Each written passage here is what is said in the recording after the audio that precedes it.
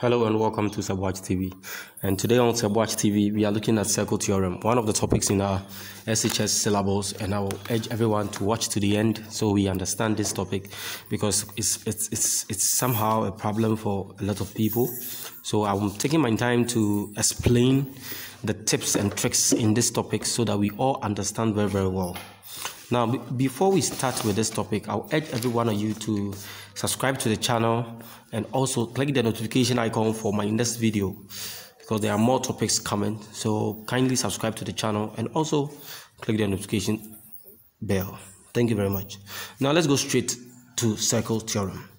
Now, before we start the topic, I would like us to talk about circles. I would like us to talk about the part of circle and also what circle itself is. Now, I have a circle. Now, circle has parts. Every circle has parts, like part of whatever we know, maybe part of the human body or part of anything that we know. So a circle also has parts. So we look at the part of circle and also look at the meaning or what it means to say a part of a circle. Now, the first part we want to talk about, it is the line that I drew, making the circle. A circle does not have sides. So I just drew something round and called it a circle. Now, that thing round is called a circumference. That is what made me draw the circle. If I draw a square, I'll call these lines the perimeter. If I draw a square, I'll call these lines a perimeter. That is the fence. That's the fence of that square. The fence of that square. I'll call it a perimeter. Or more example, in a farm, if we go to the farm, the fence that people do around their farm to prevent animals from coming to eat the thing planted, we call it a fence, right? So that fence is a perimeter. That fence that the person did to protect the food crops that the person is growing is called the perimeter. We can call it the perimeter because it is the fence of the farm. Now let's come back to our circle. Now this circle has something we call a center, and the center is the middle of the circle. So let's take this as the middle of the circle. Let's take this as the middle of the circle. Now, we also have something we call a diameter. A diameter is a line that divides the circle into two equal parts. So if I draw a line like this, dividing the circle into two, that line is what I'm talking about. It's called a diameter. It divides the circle into two equal parts. And if it divides the circle, one part is called a semicircle, meaning half of a circle. Are we good? We also have something we call a radius, being a part of a circle. Now the radius is half of a diameter. So this is a full diameter, and half of a diameter is from the center to the circumference. So if I draw this from the center to the circumference, it's called a radius. So this from here, half of a diameter from here to here is a radius, and this and here also is what? A radius. And two radius or two or more radius are called radii. Two or more radius is a radii. Are we good? Now the next thing I want to talk about is a chord. Now a chord is a line that does not pass through the center of the circle, but it touches two points on the circumference. Again, a chord is a line that does not pass through the center, but touches 2 points on the circumference. But the diameter, it passes through the center and touches 2 points on the circumference. So if I draw this, it is a chord because it touches one side of the circumference over here and touches another one here, but does not pass through the center of the circle. Even if I draw it here, almost half of the circle, but it does not pass through the center, it is still a chord because it doesn't pass through the center. Good. We also have a quadrant. Now, what is a quadrant? Now, if I have a circle and I divide the circle into 4, quadrant is from the word 4, Q-U-A-D, quad, and quad means 4. So if I divide the circle into 4, if I have a circle and divide a circle into 4 equal parts, one side is called a quadrant.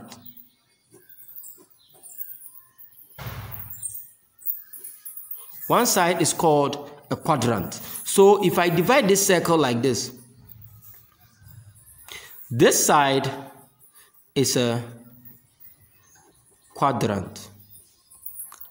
Now, one more side I want us to talk about is the arc. Now, I told you that the fence of the circle is called a circumference, but we can also have parts of that circle, parts of the circumference. So it may be from here to here. It's called an arc. It is part of a circle. It doesn't make a full circumference, but it just takes part of it. Now, one topic that we normally see arcs, it's a geometric construction, or popularly known as construction. Now, under that topic, we draw arcs. When we are drawing angles, we draw arcs, because if we put a point there and decide to draw the arcs round, we know that we will get a circle. But we don't. We just put it there and construct an arc. Let's say we are drawing 90 degrees. We draw our semicircle on the line. We mark. Then maybe we stand on this side, then construct an arc. And what I mean is, if I extend this arc, I'll get what? A circle. So we call this an arc. Good. And last but not least, I wanted to talk about is the sector. Now, the sector is made up of two radius. That is a radii. So this side, from here to here, is a radius. And from here to here is also a radius. So this side I have over here is called a sector. It's made up of 2 radius. And the space that the chord also makes over here is called a segment. Here, it's called a segment. So there's a sector and that is a segment. So now we know about circles. So I want us to start with the theories of a circle. And we have about 8 of them. So we'll take it one after the other, look at them, and also look at some examples under them. Stay tuned. Now, this is how our first theory looks like. It says that if I have a circle and I have some lines in it, it could form a triangle or not. But there are some properties, as far as the circle is concerned, there are some properties that we have to obey. Now, it says that, you see, if we have something like this, if I have this, if I have here A, if I have here B, and I have here C, how will I call this angle? I'll call this angle BAC, or angle BAC, or angle CAB. Then I'll put this here, showing the angle, or I bring it up here. So this is how I'll refer to the angles as we have over here. So I'll refer to these angles by their right name. So please, I want you to follow what I'm doing. Now, this angle here is called angle ACB. And this angle here is called angle, let's call here O. This is called angle AOB. Now, what the theory is saying that if I have a chord that is subtending at an angle to the circumference, and that same chord is bringing another subtending to the circle, the angle that is formed at the circle and the angle at the circumference, they have a relation. Let me take it in the normal sentence. I'm saying that if I have an invisible, we see we can have a chord here, and the chord is invisible, right? So if we have a chord here, and the chord has a line to the circumference of the circle from 2 points on the circumference, on the chord, so A and B, they all move to one side of the circumference, and also it moves again to the center of the line.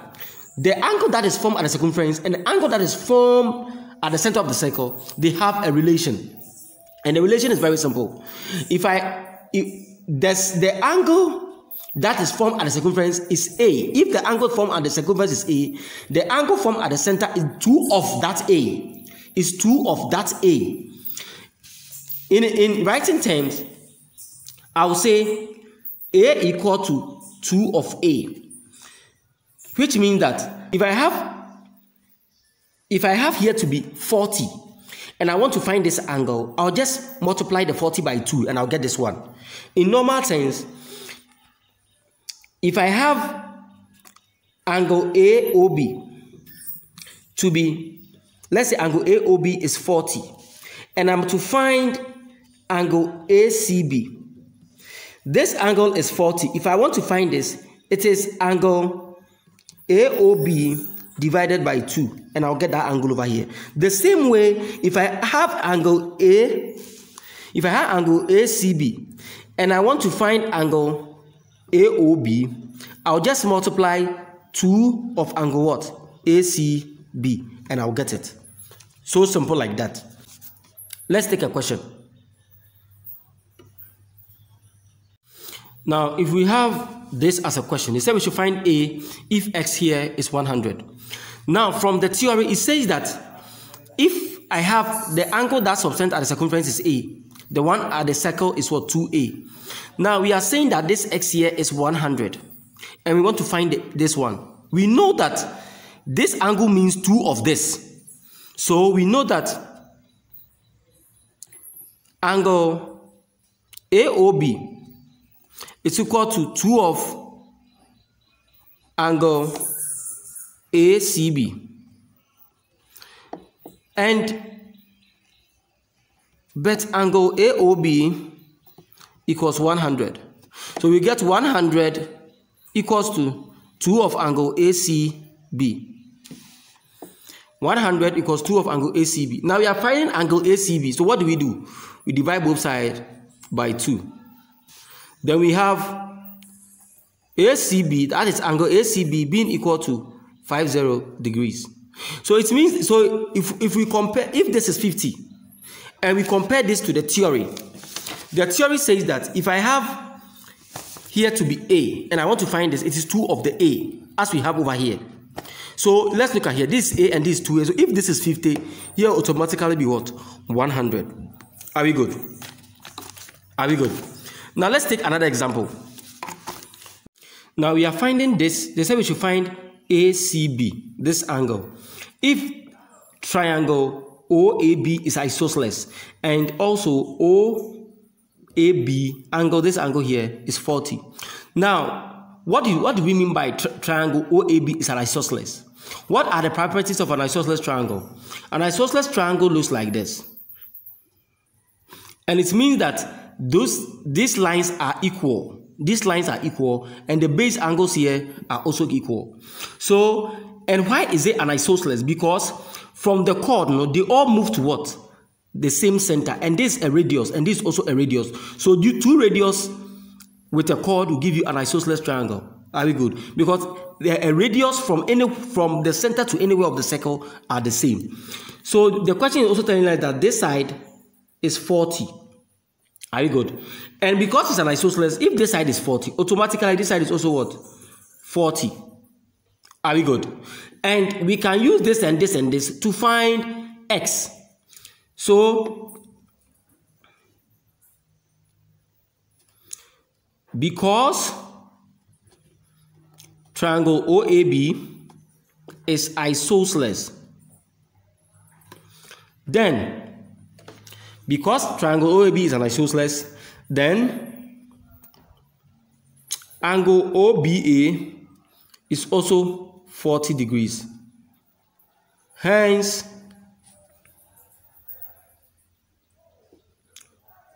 OAB plus AOB plus OBA equals 180 degrees. And why is it that? Because angles in a triangle sum up to what? 180 degrees. So OAB is 40 degrees plus x plus another 40 equals 180. Then we have, so this one, when we simplify, we're going to get x equals 180 minus 80. Then we get x to be what? 100 degrees. So it means that this side is 100 degrees. But what are we asked to find? We are asked to find ACB, this angle. So knowing this angle, it will make this one very simple for us to find. So how do we find it? It's very simple. We know that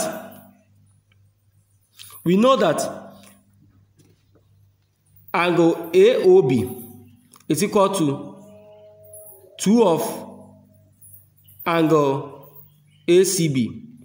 And we know AOB to be 100, which is equal to 2 of ACB. So we divide both sides by 2. Then we get ACB as an angle is equal to 50 degrees. So simple like that. So simple like that.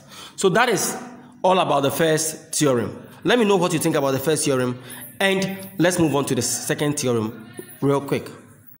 Okay, so before we move to the theory 2, I have this question for you to try under the first theorem.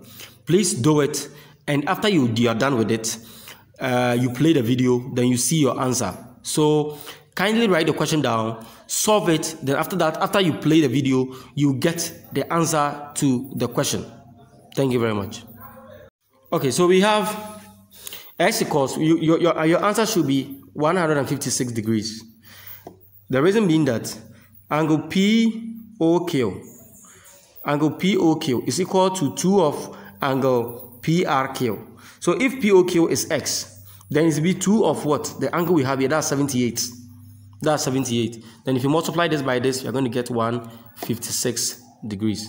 Now let's move straight to theorem 2. Now, this is the theory 2. Now, don't mind my drawing, and I hope the understanding is the most important thing, so don't mind my drawing. Now, the theory 2 says that if a chord, because we have an invisible chord over here, right? If a chord substance move to the circle, right, and the same chord move to 2 points on the circumference, so it moves here and also moves here. So the chord moves to this side and also moves to this side. It means that this angle here and this angle are the same. This angle and this angle are the same. And I will steal a little from the theory A and make it my theory B.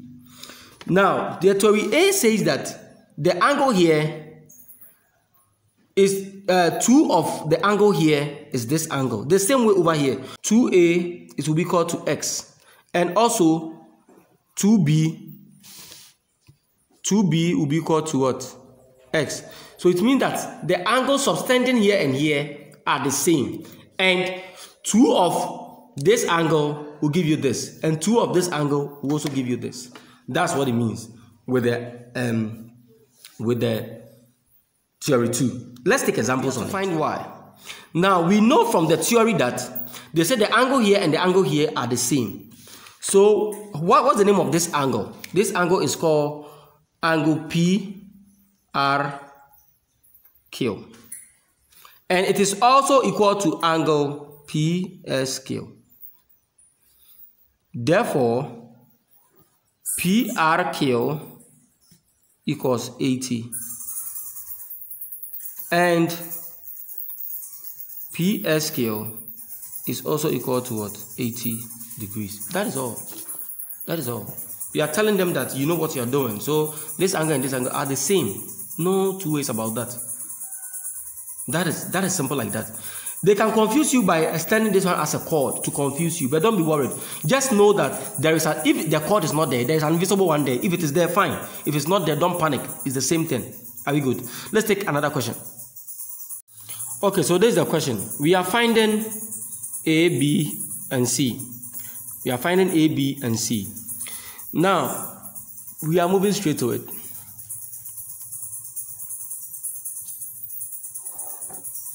Now, with this one, we know that this is if I turn the book like this, we can see that this is a chord.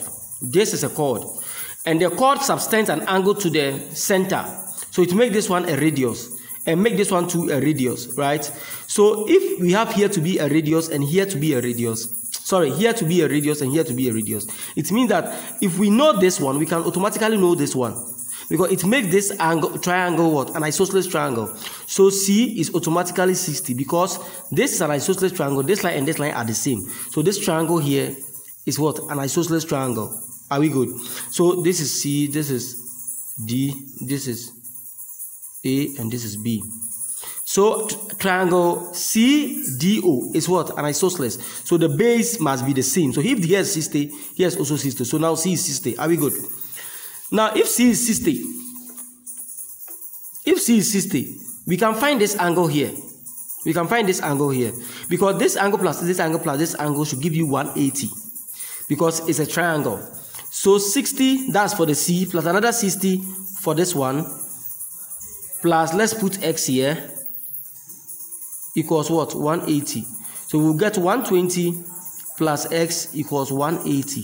Then we get X equals what? 60. We'll get X equals what? 60. Now, it means that getting here to be 60, no? We are saying that the length of the radius is the same as the length of the what? Chord. Because under triangles, a equilateral triangle has all sides to be equal and all angles to be equal. So now that we have 60, 60, 60, it means that this one is what? An equilateral what? Triangle. Are we good? But we started with what? Isosceles. Now we have ended with what? Equilateral, because the angles are the same. Now, another way we could solve for this one is that you see that this is a straight line. This line is a straight line. So the angles here will sum up to what? 180. So if here is 120, 120 plus X will give you 180. And we'll still get what? 60 degrees over here. Are we good? Now, one more thing. We want to find these two angles. Now, this angle and the angle here are opposite. This angle and this angle are opposite. So here, we also give you what? 60 degrees. So as this and this, here will also give you what? 120. Are you good? And if here is 60, we can find this and this, because we are saying that this one is also a chord, and this is a radius from the same. So it means that this and this are also what? The same. Do you get it? So automatically here will also be 60 and here will also be 60. Why? Because here is 60 and this is a radius and this is a radius. The radius is from the same chord. So it makes here and here the same. So let's say this is A and this is also A. So we get 2A plus 60 equals what? 180. If this is A and this is A, because they are from the same radius. So we're going to get 2A equals 120, because this one will cross the equal sign, subtract, and we get 120. So we get A to be equal to 60, meaning this is 60 and this is also what? 60 degrees. Are we good? Good. Now try this one for me. After that, you check your answer if you are right.